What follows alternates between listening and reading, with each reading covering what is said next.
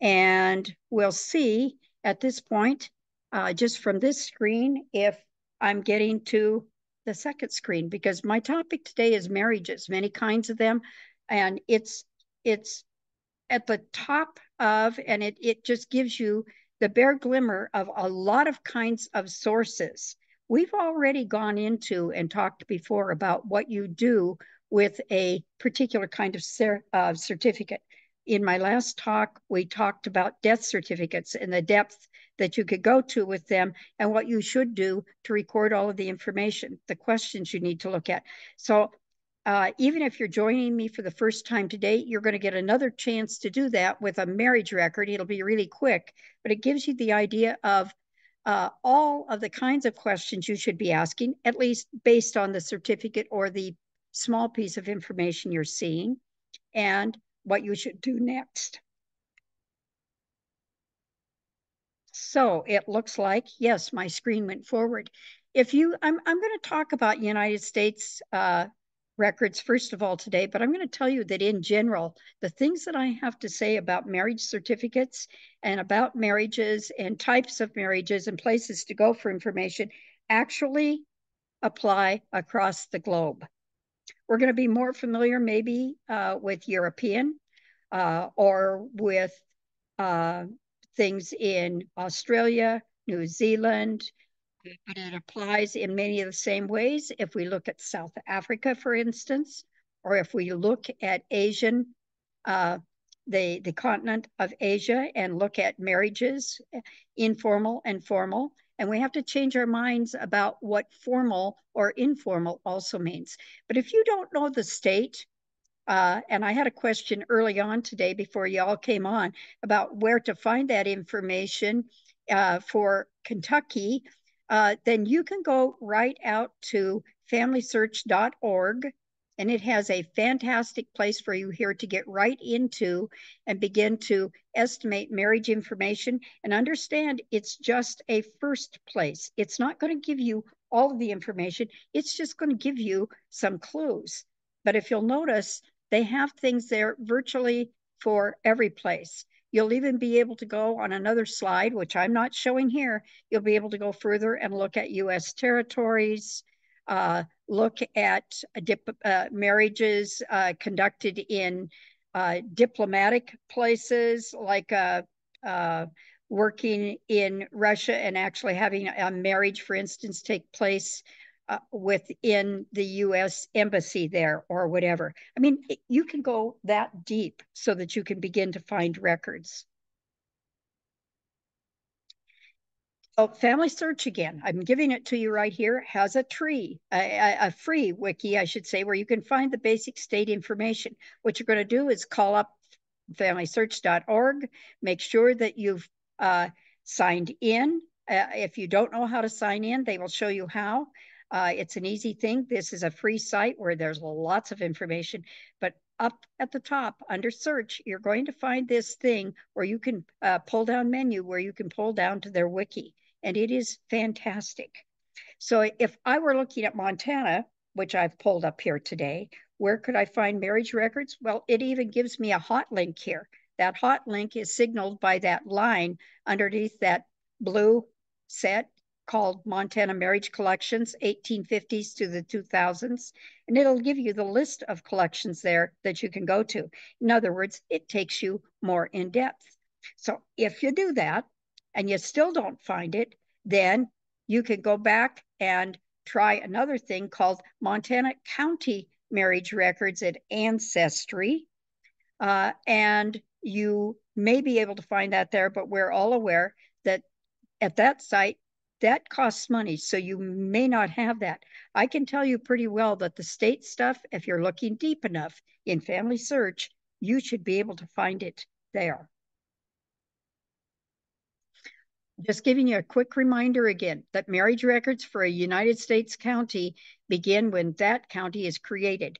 So get that creation date, Google it. You can go out and actually Google it at a US wiki, and the information is pretty good. Remember to check the source down at the bottom, but you can do that and look at its online site for a brief history to find out when it was created and when they really began to look at their records. They're going to begin all of their records on that date. So I always take the time to put that in my family timeline where I ever am so that I'm reminded and I don't have to say again. Now, tell me again, when did Oregon Territory start with their uh, creation of their data within the territory as opposed to Oregon as a U.S. state and so on? Remember, it's specific to the type of thing that has happened or occurred for them.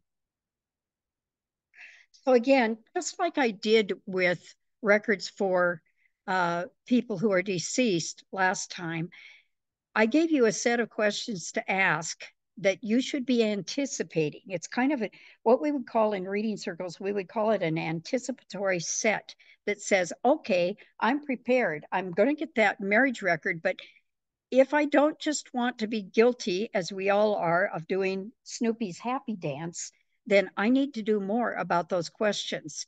I need to have in mind what all is there, not just, yay, they got married, but what was the county or the place of the marriage and the date of the marriage? You want to get that down. If you're saying, oh yeah, Jan, I know I can do that later. Sometimes later never comes after we do the happy dance.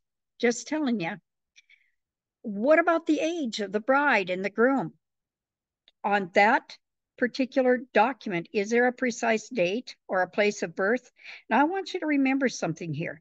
I'm talking deliberately about marriage records. There's a difference between a marriage license and the marriage certificate.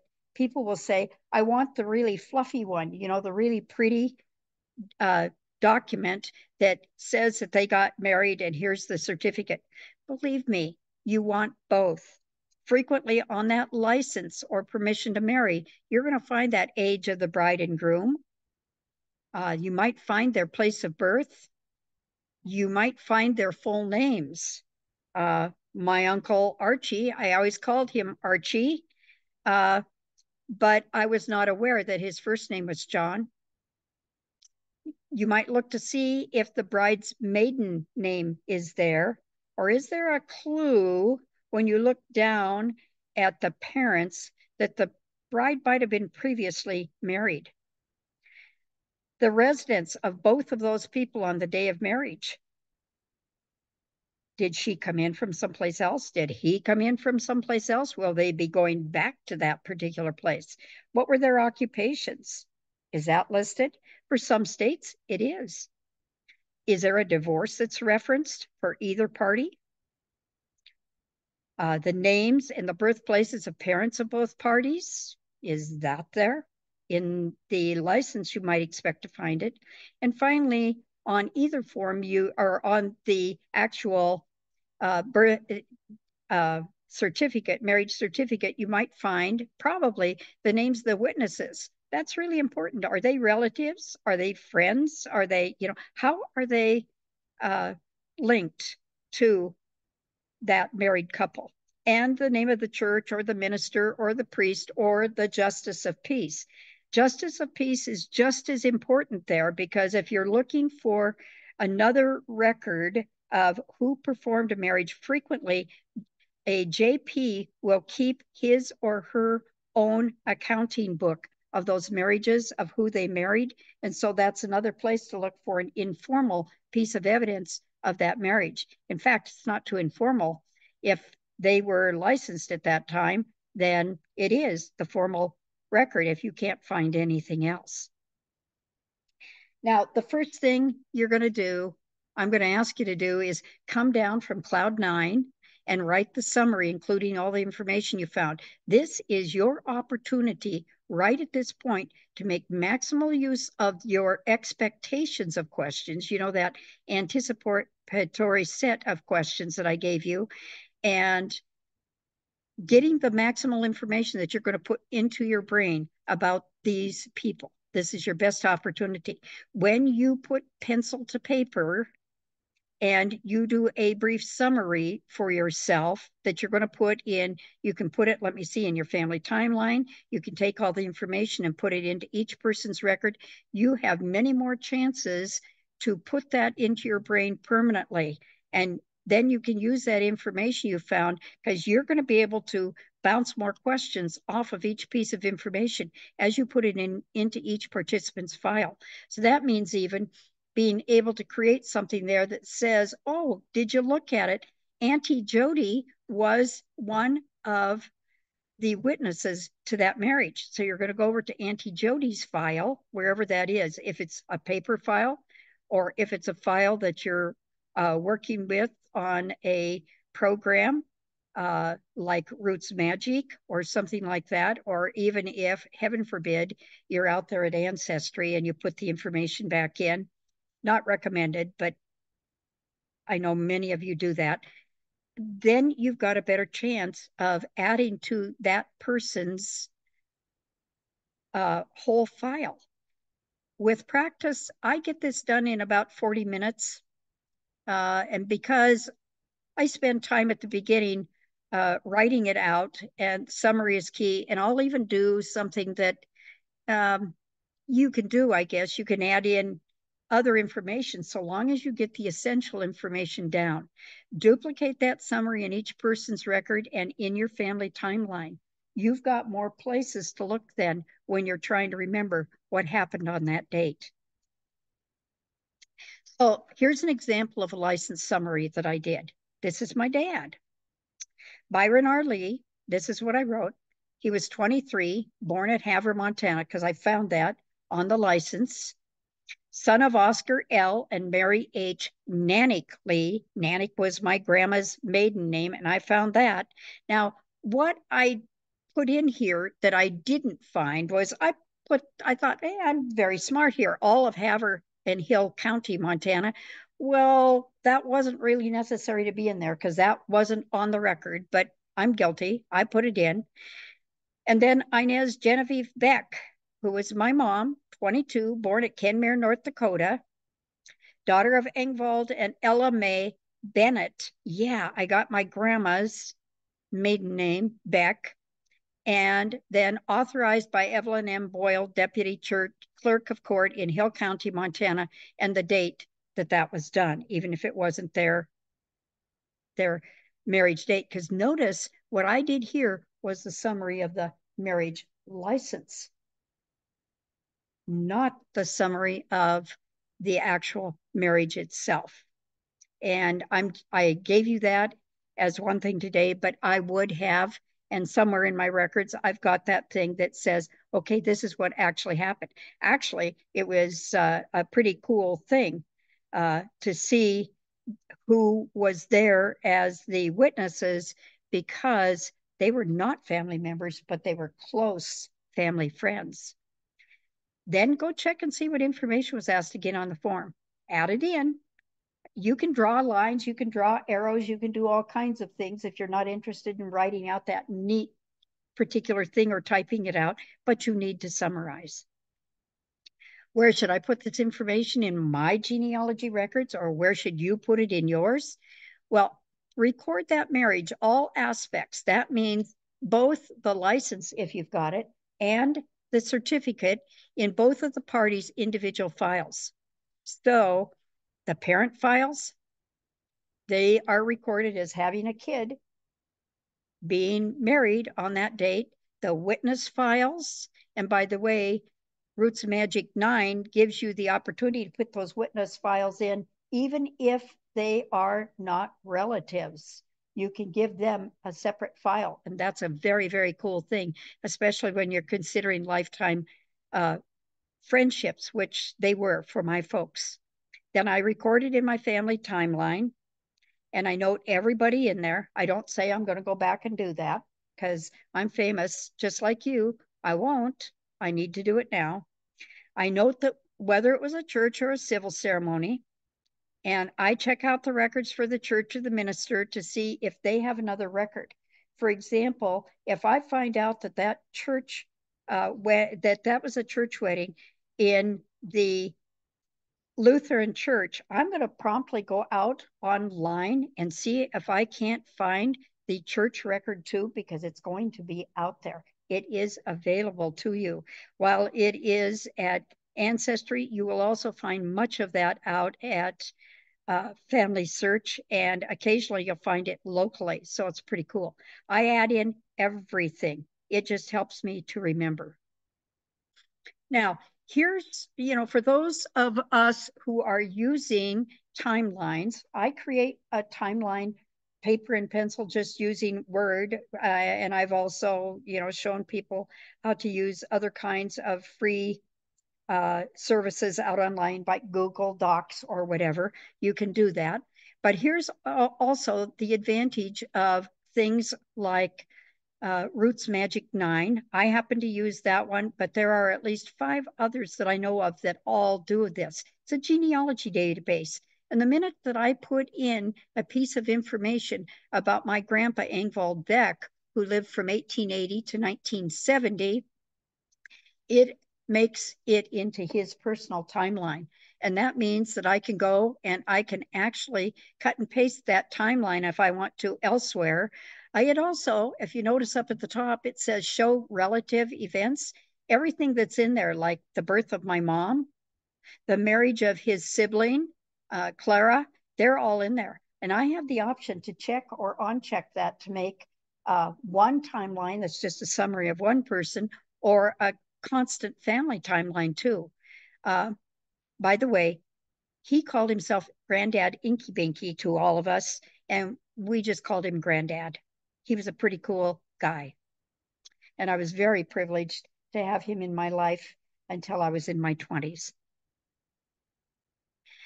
So if I don't have his file check that says show relative events, then it shows fewer things, but it will show the important things in his life that I have managed to document.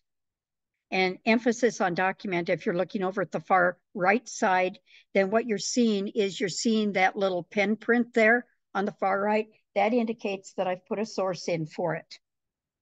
So that when I run documents out, it's going to tell me what the source was. Moving on. There are many types of marriage records, and I want to show you something that you should not ignore. Frequently, you won't find the actual marriage record if you're going back before about 1840 and you're looking in counties, because there was no requirement in that county to actually record those marriages at that point. But you can look for notices of intention to marry in various kinds of document. There are at least 4 of these, and they're pretty universal, by the way, across the world. So a marriage ban or an intention is noted officially across several weeks. We're real familiar with these when you look at the United Kingdom, like England, Ireland, Wales, in the early United States, also in certain European, Western European countries, and also in some Eastern, there will be marriage bans. In the Scandinavian countries, there will be marriage bans. And there'll be a public announcement of an intended marriage several times in the weeks before the ceremony. And the church records do exist. And that's one thing you could find. That is, folks, evidence of the marriage. If you can find the third one, and then you can maybe assume that that is there. Frequently, by the way, if you find the third marriage ban, you can look in the documents for that week for that church, and you will also find the marriage. A separate kind is a marriage intention. It's an intention to marry. And it might be a written announcement posted in a public place by a minister or a town clerk. In colonial New England in the 16th and 17th and into the early 18th and beginning 19th centuries, you will find these in town records. Up to it within colonial times anyway, you will find them to the time that they made the decision to become a state, because frequently within New England, the town records were also, get this, the official church records. Woohoo! You can find bans published in English parish records across 3 weeks. Here's one for James Beckett, bachelor, and Mary Ann Dowland, spinster. Uh, and it is an accumulation. This is a summary in a church record of the number of times that those banns were published. Now, understand, churches had some latitude. They could announce it vocally and they could announce it written, or they could do both. You need to look to see what happened. It looks like they were announced, but it says, look at this, were published on the 3 Sundays. So in some way, maybe on the front of the church or whatever, it was published. It would have been a separate register reserved just for this purpose. I believe I found this one out at Find My Past, but I'd have to look back to see because it's been many, many, many years. Marriage bond is another type as an intent to marry. They ensured in advance that the forthcoming marriage would be legal. There were no impediments, like the groom having been married before, like the bride having been married before, or people not having permission to marry if that particular state or that particular province required that.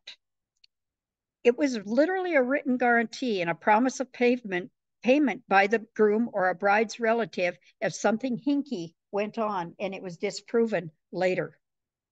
The bond was actually presented to the minister, there's a nice clue, who then performed the marriage, and he filed the bond with the county or the local clerk, or if it was within a church, it was filed there.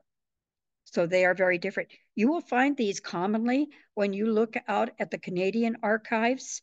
They have some of the best examples that I've seen. And if you're fortunate enough to have people married in those early years in upper or lower Canada, you can look for those marriage bonds. They'll be very brief, but they will state frequently you're going to find that it's the brother of the bride or the dad of the bride, or you're going to find it's the groom or the groom's parents or whatever, but you will find those. And, I've had people say, well, Jan, which one should I get? Should I get the marriage bond? Should I get this? Get them all and put them in order within your timeline. They add a great deal and they're going to help you to write your family's story. Here's a marriage bond example, that of Daniel McKinnon, bachelor, and Miss Elizabeth Mackey. This is from my husband's family in archives, and it's available here. I'm showing you there, and I don't know if I put this into your notes or not, but it's really easy just to go to Canada Archives, and you'll be able to find these things right away. They are very, very front and center.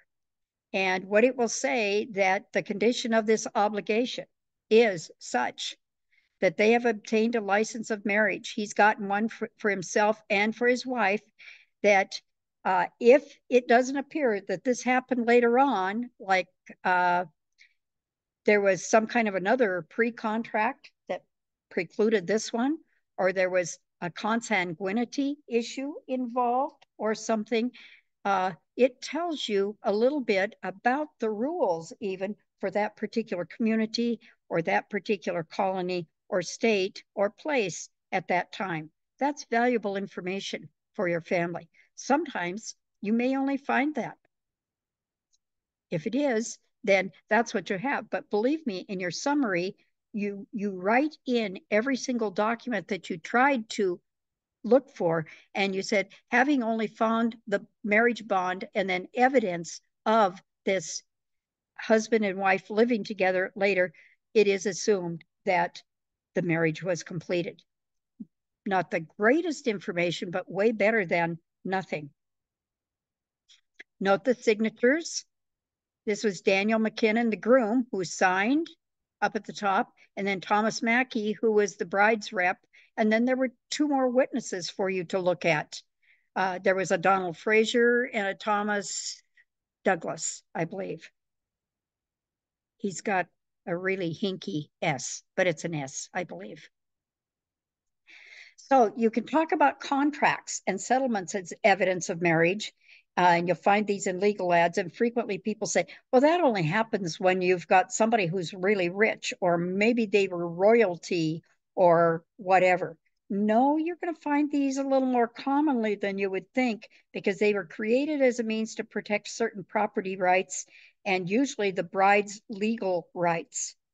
Remember, in most places, and they were even probably more liberal in other countries than what we settled on once we became a country, women could own property in the United States, but unless a contract or a settlement was made previous to the marriage, then according to a state's laws or colonial laws, she could have given up her property rights to her husband once they were married.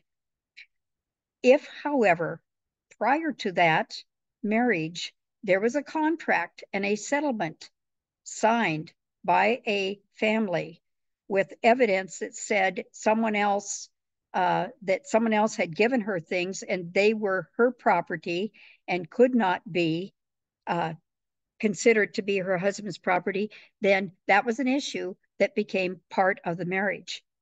You might even see evidence of a dower right as proof of the marriage where you can't find anything else and you're saying, but she's mentioned in a dower right in a will, I don't have anything else, then that's evidence of marriage.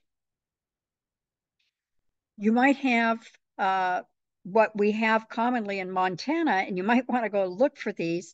They are women and sole traders journals. We have ours here in Cascade County. In fact, I have one right in this room where there was, we call it a prenup, a prenuptial kind of thing, where they were recorded by women, stating what would always be theirs. Remember again, women didn't have a lot of rights. For instance, they didn't have voting rights before about 1920.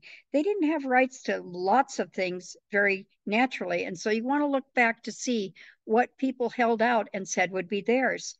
There's a really neat list that we have with one woman where she patiently, but in great detail, recorded her horses and their brands as evidence that they belonged to her. And by the way, so did the plow. The best article I can find for you is a really neat one out at FamilySearch.org. It has information about a simple bond of money on the death of the husband, what's guaranteed to the wife, no matter what, from that husband, so that someone else in his family can't take that particular thing. The evidence of a dowry and what that consisted of.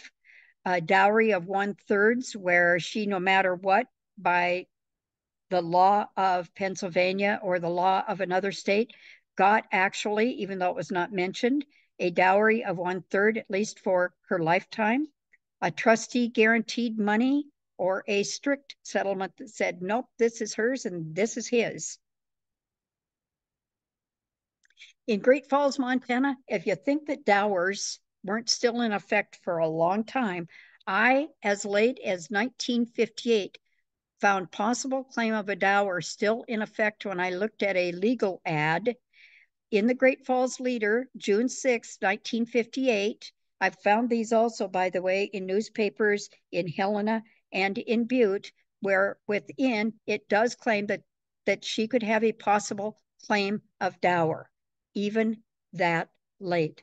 So look, sometimes when you look at wills and probates, it's a puzzle as to a woman, as to why a woman got something in particular where you cannot see evidence, and you need to look at the laws and what was still in effect. Well, we come last to licenses and applications to marry, those things that we really hope to get. And, as we know, primarily they began in the 20th century. They are a civil record filed within the county clerk responsible for the record. Uh, and so you have to look from state to state to see which county clerk is responsible. The county clerk of court in Montana is responsible. So you can find that particular record. And again, that license or application is a separate document from the actual marriage certificate.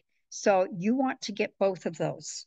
If you're only able, when you're looking out online, to get the certificate, and that frequently happens, I will tell you, at Family Search, then you want to go beyond that where possible and seek out that license or application. It's very, very hard to think that you wouldn't get that license or application when it would add so much to your family history. When I got the license and application and then the certificate for my grandfather, Oscar Lee, and his wife, Mary Nanick, I found something wonderful there. I had never known his mom's actual maiden name, and I found her maiden name there. So that was very cool to me. The license is going to differ from an application. An application may include even more information depending on the state laws. There are some states that ask lots of questions. So you're going to have to go back to that place again that I showed you at Family Search to be able to look for that state's information. Remember, the license would be presented to the minister or the judge who would marry the couple, and then the certificate would be filed. Here's an example of one of my uncles, Francis Charles Heron of Havre, Montana. He was 24 in 1928, born at Havre. See, that told where he'd been born, even though I would know that he was born when Havre was Choteau County. Not previously married, son of George E. Heron and Catherine Courtney. Now, that was a really valuable thing for me to get because I had no idea. I thought she was Kate, and I didn't know her last name. So that was a very, very neat thing to be able to get. And he married my aunt, Mary Louise Lee, age 22, da da da da da da. And that was done. That's the license. By the way, getting the license, if I hadn't gotten the actual certificate, I would think they were married within that district court by a JP, but they weren't. They went to the Catholic Church and they were married. You can look at consent papers as evidence of marriage. If the bride or the groom were too young to marry, according to state laws like ours, the consent of a parent may be likely be demanded, and it will probably be filed somewhere. In our records here in Cascade County, I found them in the books that were actually, they are duplicate records that are kept by the court, and I would find them just loose filed in between the pages. There were some hilarious ones where somebody said, hey, dear clerk of court, if my son comes in to marry, if my son Harry comes in to marry, do not let him marry as I have not given my consent. And, you'll find it and you'll find it next frequently to the marriage certificate because it was too late. By then, the horse had gotten out of the gate. When you look at marriage certificates as evidence, of course, just like everything I've shown you today, they are gold. The clerk of court copy is available when you cannot find the original document.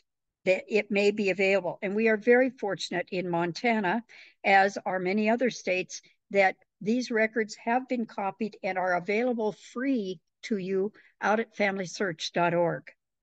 So you don't have to, you will also find them, I'll tell you, at Ancestry. Not all of them, but you'll find them there. But you're paying for that one just by having your particular subscription there. So there is a way for you to get that for free. Then remember, there's another state copy sent by the county to vital records for that state. And usually this will be just a little, you could put on a 4x6 card. It's just a summary of the information. It's not a copy, again, of that particular license. It's not a copy of the particular certificate, but it will tell you usually the parent names. So it's worth getting. I would get all of them. There may be a minister's copy, which you might have because they were given to the newly wedded couple. And it may be different depending on that church's rules for a copy or for the things they put in their certificate. Be aware of it. It can be a copy in the personal journal kept by an official. At least there may be an entry noting the couple and the date and the time. This is frequently what we call the JP or the Justice of the Peace copy. And some of them keep them, some of them don't. There are no rules that they have to keep them, but usually they want to keep track of what they've done. Here's a marriage certificate, actually for Frances Heron and Mary Louise Lee getting married, showing who their witnesses were. Friends again, they were not family members, but it was by a minister within the Catholic Church. And so there it is. Now, I happen to have access to the copy from St. Jude's Church in Havert, so there's a different, again, record for this particular marriage. I'm just saying, get all you can. And there might be a prettier certificate still available. If you're like our county, we actually right here in our library, in the Great Falls Genealogy Society library, have those early certificates up through 1967, plus the marriage books. Here's an example of a state marriage certificate. Again, just giving you just the facts, ma'am, and that's pretty well it. When the license was issued, what the date of the marriage was, when it finally got forwarded, who did it. This one will give you all the information if that's all you're used to or that you would like. But it's a pretty neat record too. You might find evidence of a marriage when you can't find it elsewhere in early American records or in England or in Australia or New Zealand or Ireland or whatever. You may find it as evidenced in a will or later in a probate record. Because when you're considering the people that are written into the will or written and noted in the probate record, they may state the precise marriage relationship for that wife, for that daughter, for that son, or that granddaughter, or that particular person that they have considered important enough to be in their will or in the probate record after they have died.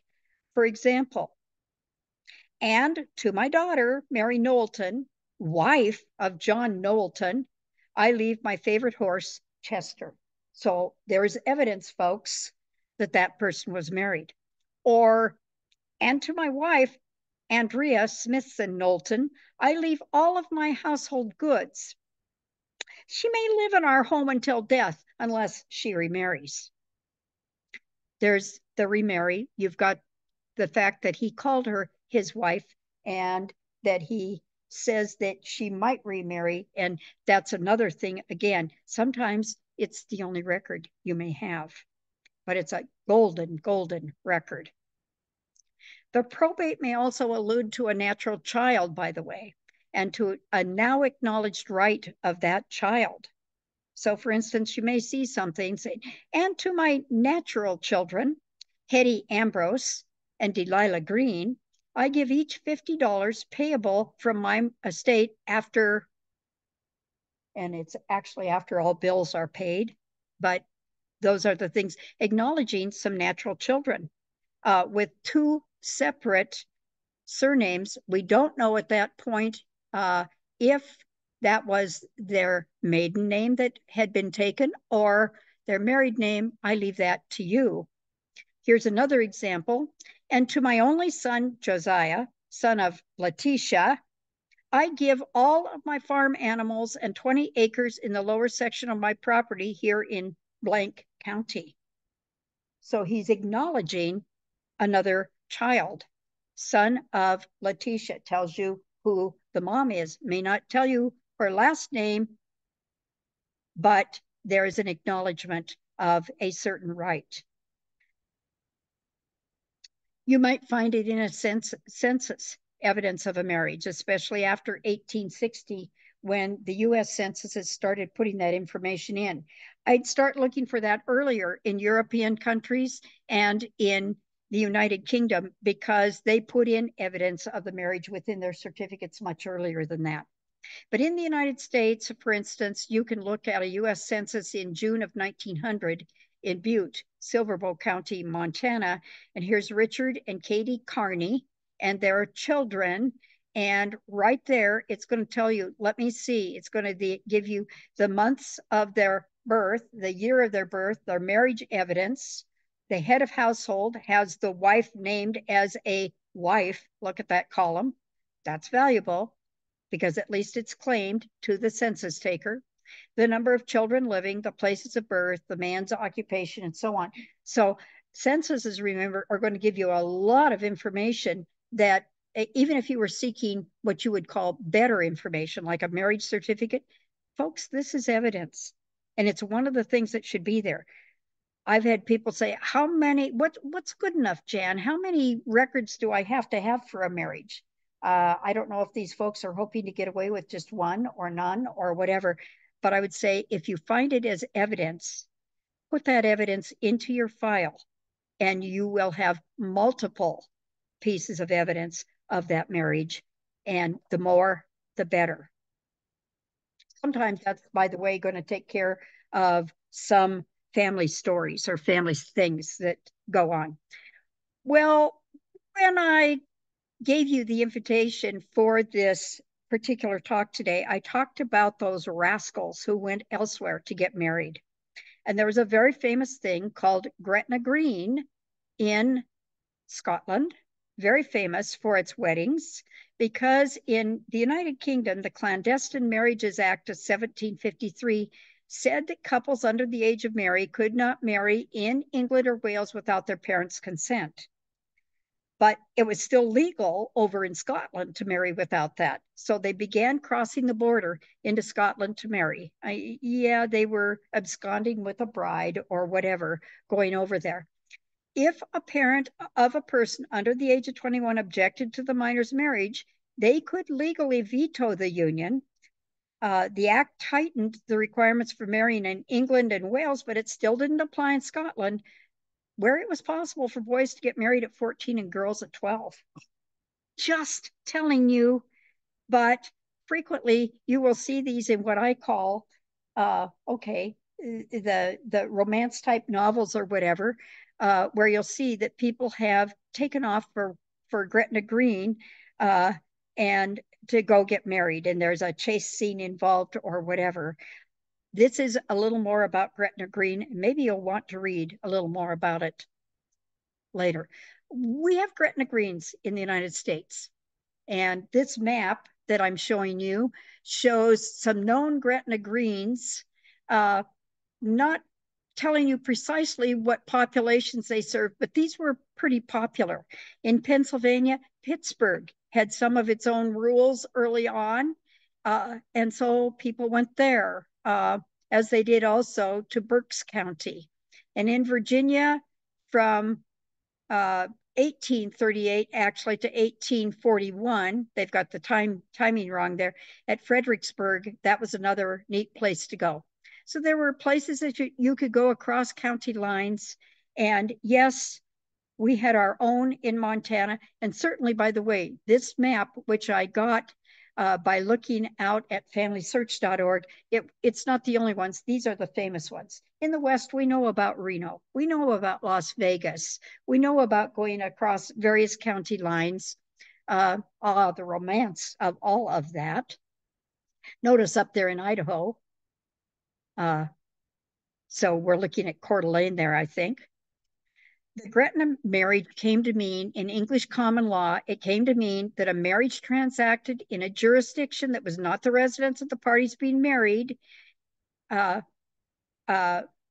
what it was.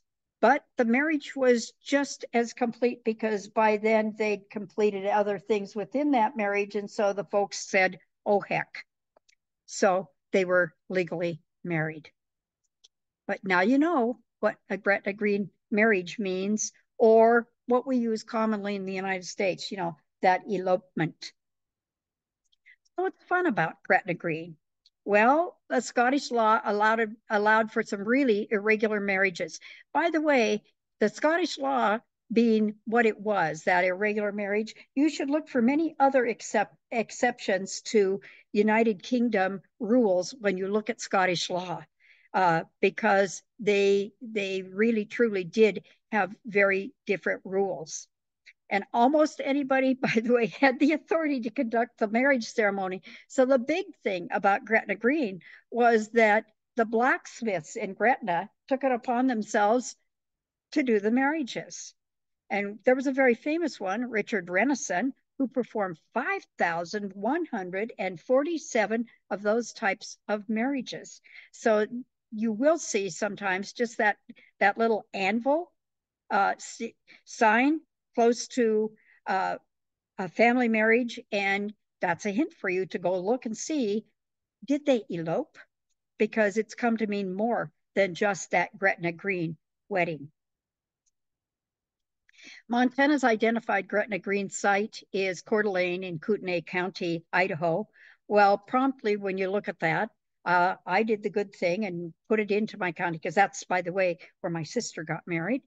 Uh, the county was established in December 22, 1864, named after the Kootenai tribe. But the county didn't really become organized with rules and regulations for 17 more years. But my sister got married in 1960, so not to sweat. But even in those early years, people said, how'd they get to Coeur d'Alene? I don't get it.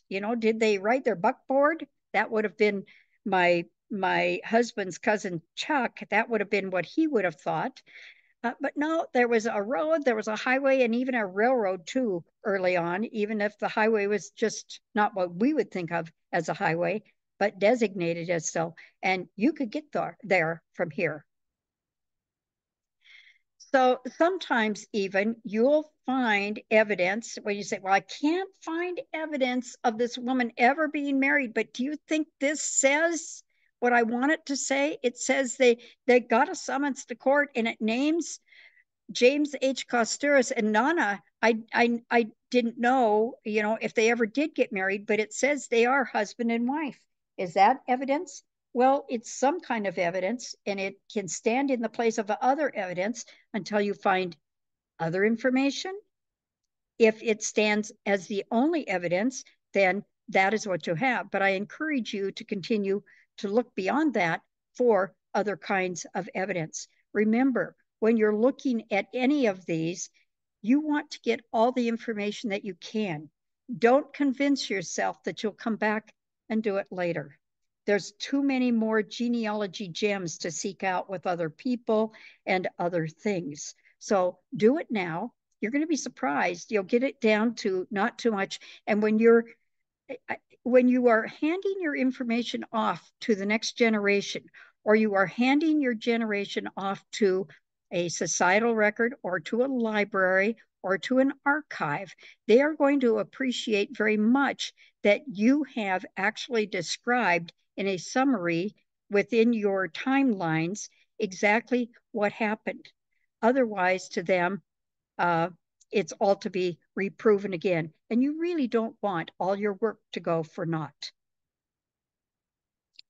I'm going to hype again that there's a book that you can get. I'm hoping that they will update it a little bit, although looking through it, it would be difficult to see what they would want to update.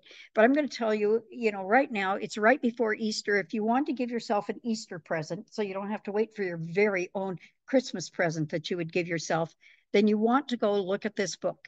Family Tree Fact Book, The Key Genealogy Tips and Stats for the Busy Researcher by Diane Haddad and the Family Tree Magazine editors, 2018. We haven't changed things that much, but they will give you a good go across everything in the United States and some things across the rest of the world to get you started. Will there ever be one book that will do everything? No, but until I find another one, this one's a pretty good reference to have. It can just help you a whole bunch if you keep it and hold it very close to what you're doing. And I'll answer any questions that you might have if I can. And I'm getting a little feedback again, and I'm assuming, I don't know if others are hearing that, but it's a little feedback from someone. We'll try to deal with it. Uh, there are some questions here, I guess, that were asked, so I can look at those. So Richard Klinsky says there's a Gretna Green for Iowa, Jackson County, just over the state in Minnesota, for Minnesota and Iowa. Jump to the latest. It says, sorry, let's see, let's go down a little more. In Jackson County, Minnesota. Debbie says, really appreciate it. I heard that people could be married in Montana without both persons present, uh, without them being physically present, but on the phone. Yes, I do. And I will be doing something on divorce records before the end of the year. Next, we're going to do birth. But yes, you can be married without physical presence if you have established uh, through witnesses that the people on the other end of the line are actually who they say they are. That's happened, by the way, with a couple of marriages where a person got called back onto active duty and a marriage had been planned. That's one I know of. So that's a little bit. Anyone else have questions? Randy? I do. Okay. So lately, this is a great topic because lately I've been trying to find some marriage information. One of the records I've found, uh, it's called a marriage return, Yep. and it looks like it might be like on a 5 by 7 Yep. page or card um, It's that has legal. a place for a county clerk to sign it. In this particular case, it's not signed. But is that something that is filled out at the county clerk's office, It or can does the be. minister fill that out? It can be by either one, but Randy, if the license and the certificate were taken back uh, to be officially filed, then frequently you may find that marriage return. Yes. Okay.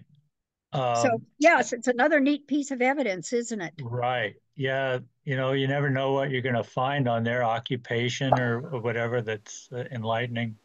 Yeah. Another document, it looks like a list that a county would have sent to the state. It's like Yep. a ledger book kind of thing. It lists all the marriages by date for the year. Yep. Um, Oregon does that. okay. In this particular case, it was in Michigan, uh, and it was just a real treasure trove because it listed witnesses. Yeah. Woohoo. Witnesses happened to have the same last name as my second great grandmother, who was the bride. Uh, and it lists that they were originally from New York, which allowed me to find the census records in New York for the family. Um, of course, it opens up more questions Yeah. because my second great grandmother, apparently from census after census, was born in Kansas. Uh, and when I look at the timeline, the family was living in New York. She was born in Kansas, and then she's back in New York a few years later. So it's a big question, like, why did they go to Kansas? Yeah. And then eventually to Michigan. Yeah. Uh, and as far as the occupations, um, it'd be my third great grandfather was a shoemaker Woohoo. in New York, and other documents, whatever, list that the son, which was the same name as he was Albert Jr., was also a shoemaker. So you can kind of track the occupations. When you find Albert Jacobs Jr. that was a shoemaker, you kind of know, yeah, it's the same family. Yeah. The Anyway, additional it's clues. been very interesting. So far, these are things I've found, um, family search and whatever, without having to pay the clerk of the county to look things up for me. But that's the next step. And we Thank hope you. they just keep doing more records, we hope. Anyone else? Dodie, where would you look for a marriage that occurred at a military fort when Montana was still a territory? You're still going to look at territorial records, and you could also look at the official daybook records for that military fort if they are available. Generally, some of those uh, may be available when you look at unit histories, and you're going to have to go out to the actual NARA to see what is available under those military records. I've also found military records, however, under the National Park Service. But look for the records, because frequently the day book, which was, what they wrote in for whatever happened at the fort that day, records that, at least as, Lieutenant Efforts married, sorry, I'm using someone's name here, married Susan, whatever, that particular day. So it's another type of record that you can look for.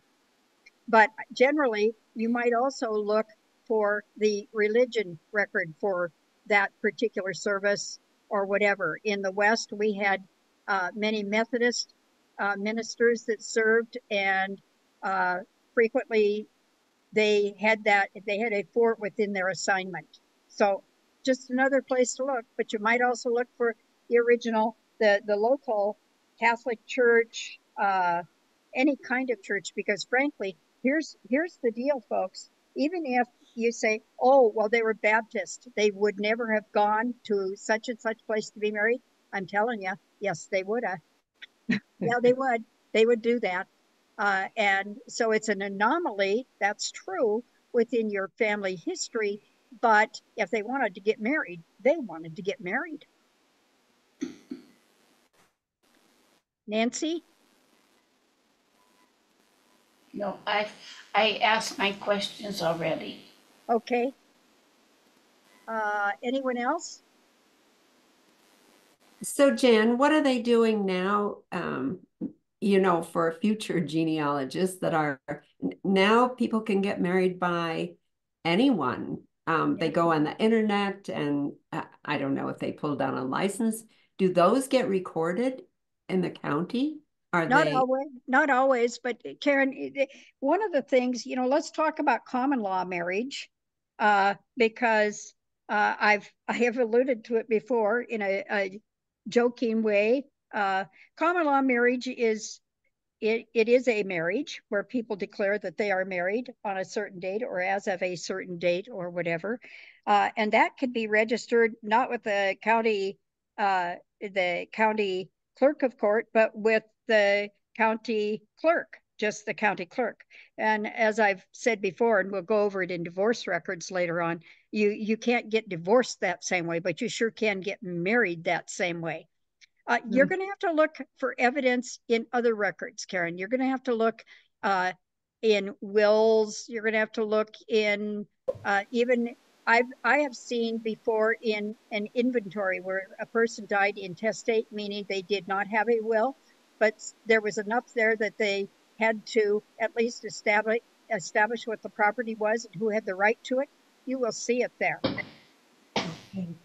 You will see evidence of marriage there, or what people say they are. So yeah, I see today that people are marrying, and you're going to have to look.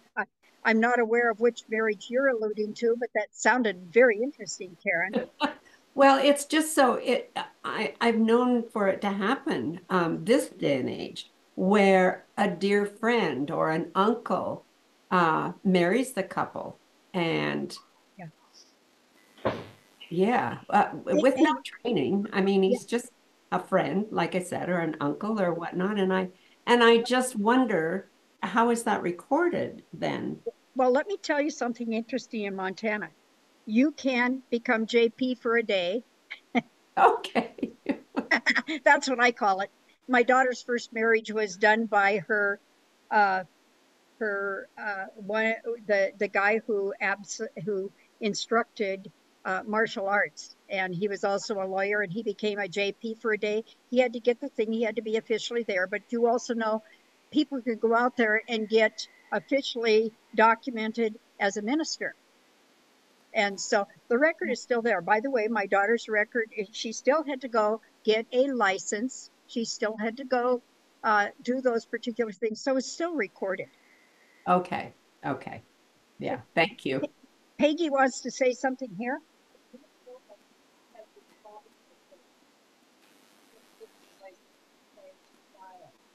And after 90 days, the license expires. So if the county doesn't get the certificate back in 90 days, the license expires. Now, the couple has got a big $20,000 wedding. They don't know they're not married. So then it's hoops to go through. So it is going to be a problem. So did y'all hear that? Not well. No. Peggy, come over here. Okay. Peggy says, and Peggy has worked within counties in Minnesota, and she says Minnesota has a real problem with people actually getting married with someone else and not filing the document. In Minnesota, they had 90 days to file that document, and after that, the license or whatever they did is null and void, and they don't realize it. She said, hey, you know, for people who had a $20,000 marriage ceremony, that can be a very interesting thing. Yeah. And she says it happened a lot. They just didn't know. They just didn't know. Peggy says, hey, you know, ignorance is not bliss. She Right. didn't say that. I said that. Read the fine print, right? Yeah, read the fine print. Too true. Oh my. Anyone else? Thank you so much for today. It's been very enlightening, as always. You know, there is a handout. If you haven't already gotten it, it will be coming to you because I sent out the handout to Mary and Helena. For those who are in the Great Falls purview, I think I have sent it to most people who should be getting it here. So you would already have that particular thing. It's 5 pages of my notes. You're welcome to them. Spread them with joy. They're all written over.